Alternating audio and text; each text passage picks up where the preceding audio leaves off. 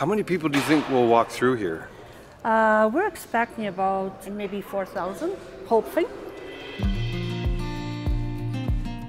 Tomorrow all this will be full.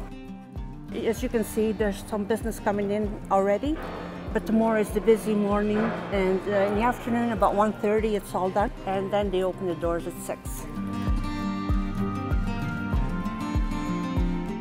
It's free, like they don't have to pay to get in, and it's good for the kids and the families to come through the show.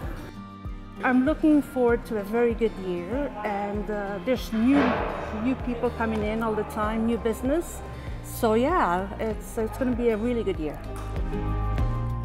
This is its 41st year. That's pretty incredible. How long have you been a Lion? So in total, I've been a Lion for 9 years. That's incredible. How about yourself? 5 years. 5 years, yes. Amazing. I enjoy meeting people, being with people, and be useful and do things for our community. How many renters are you expecting? 109. 109. 109. And this is what section are we in here? We're in A.